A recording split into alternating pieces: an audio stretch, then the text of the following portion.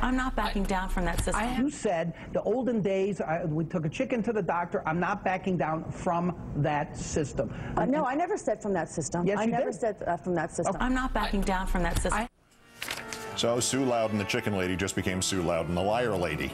But our winner, Phil Hammonds, the superintendent of schools of Jefferson County, Alabama, he's the guy who at first dismissed the idea that one of his teachers had done anything untoward by teaching his students math using a practical example. The kids in Gregory Harrison's geometry class in Corner High School were joking about President Obama, so according to senior Joseph Brown, Mr. Harrison started talking about angles and said if you're in this building, you would need to take this angle to shoot the president.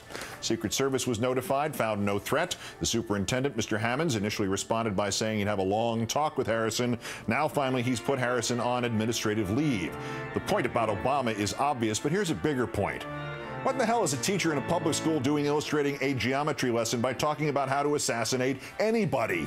And why in the hell isn't that obviously unacceptable to the school superintendent? Phil Hammonds, the superintendent of schools of Jefferson County, Alabama, today's worst person in the world.